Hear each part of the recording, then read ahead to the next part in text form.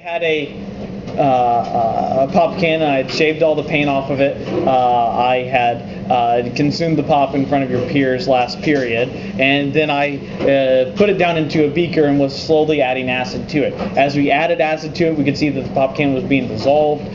The acid was becoming cloudy with the aluminum that was flaking off the can, and we could see bubbles being given off. I told you it was hydrogen gas. You kind of have to trust me on that one. We've done it previously in a lab where we put a metal into an acid and had it release hydrogen gas, but we didn't actually verify in front of you that it was hydrogen gas, but it was.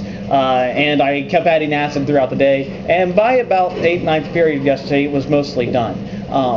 I let it run a little bit overnight still, and then this morning came in and rinsed out the containers just to make them safer for me to handle. And so what's in the containers now is water and not the strong acid, but all I did was pour out the acid, neutralized it before flushing it down the drain, and then added water to take its place. And so now these beakers have what's left of the pop cans and water in them. So.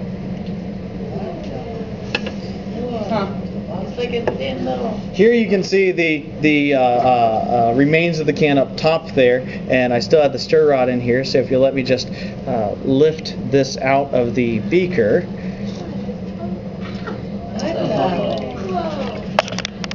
You can see the pop can.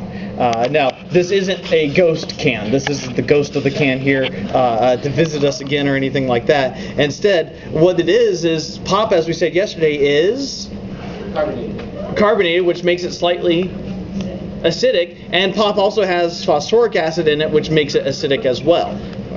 And so there's an acid in there, and the acid, just like the hydrochloric acid I used yesterday, would eat through the can. And so what they do is they spray a plastic lining inside the can to keep the acid of your pop from eating through the can. And so when we dissolve away all the acid, we're left with the plastic lining.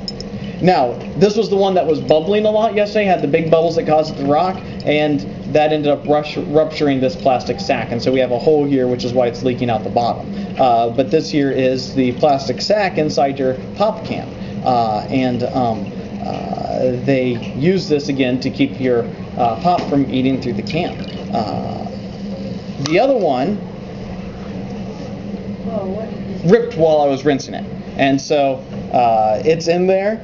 But here's the can. There's a little bit of the plastic left there, but most of it has ripped away. Instead, big mess there. Here's the bottom, and it has the plastic attached. I will pass this around so you can handle it, but you can see here the plastic is a really thin plastic. I'd compare it to, say, maybe a thin shopping sack, a thin grocery bag, but it's obviously transparent. You can see through it. And of course there is still the pop can bottom here. Of course the bottom, remember, is concave, and so it's actually, this is the bottom with the plastic being up this way, but it is fairly fragile, so do handle it carefully as I pass it around.